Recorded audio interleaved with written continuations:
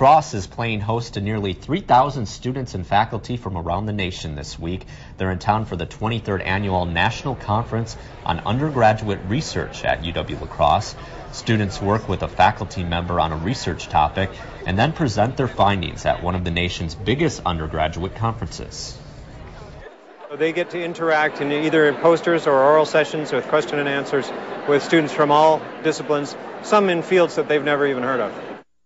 And more than 80 UW-La Crosse students are also participating in the research conference.